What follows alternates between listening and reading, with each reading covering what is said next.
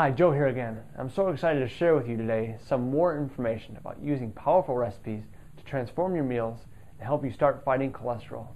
As we start to walk with you through this process, just know that we're not trying to make you into a raw food vegan.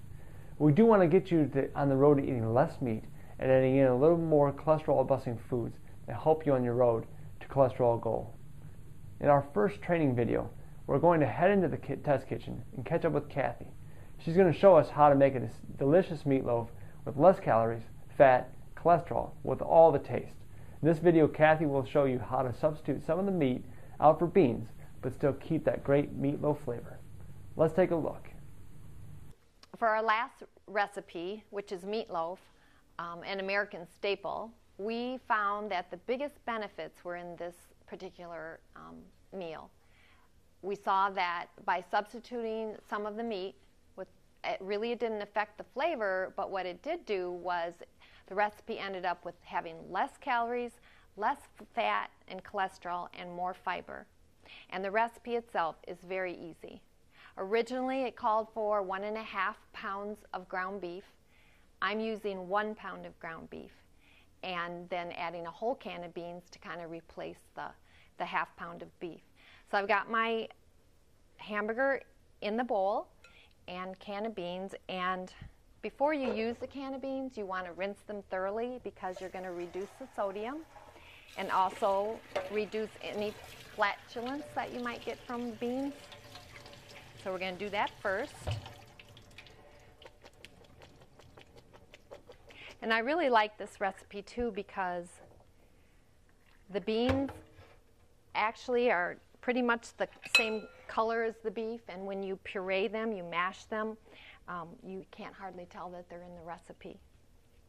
And I choose to use kidney beans because they have a little bit more firmness and it kind of replicates the ground beef. So you want to make sure that you mash them very well. It does take a little bit of pressure, a little bit of time to do that, but it's well worth the effort. And it's just one bowl meal.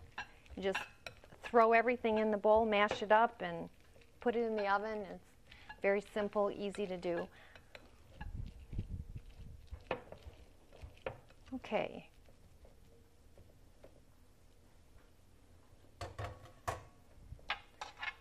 So I'm going to add the beans to the meat.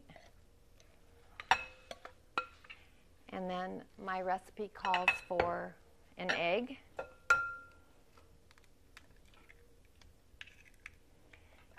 and a 1/4 cup of onions, a little bit of pepper, and probably about a teaspoon of salt, and 3/4 cup of oatmeal, and a whole can of diced tomatoes. Then you just kind of get in there and work with your hands and mix everything up. This is the best part, just getting your hands right in it. Actually, when I was a little girl, I grew up in an Italian family, and instead of meatloaf being our family staple, it was meatballs. So I remember my sister and I used to spend a lot of time with our hands in mud pies, but instead of mud pies, we were making meatballs all the time, and this kind of reminds me of my childhood. It was kind of fun.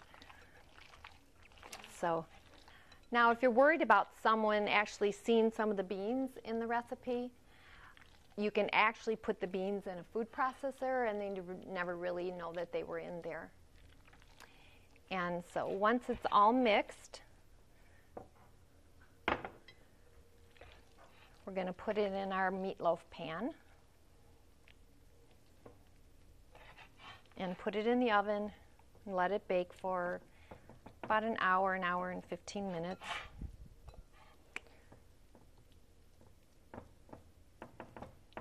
There's other options. If you don't have a loaf pan, you can put it on shape it, you know, kind of oval like a football and actually put it on a baking sheet.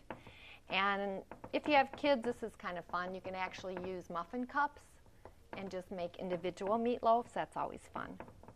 So it's ready to go in the oven. And we did bake one ahead of time. So I'm actually going to take that out of the oven and I'll show you what it looks like.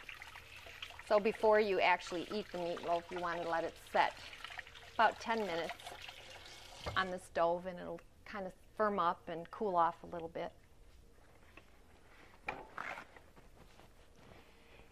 And when you feed this to your family or when you eat it yourself, you can just, you know, feel good about it because you know that you're actually giving them something that has a little more health value.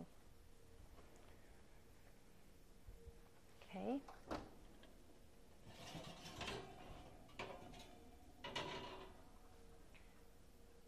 And this is what it looks like. By making just the simple changes that we did, we were able to actually, we did some nutritional calculations from the original recipe to this recipe. We actually were able to cut the fat from 12 grams per serving to 7 grams per serving. And calories per serving, we cut from 170 calories to 130 calories. So I think those were really some significant changes that can make a difference in your life.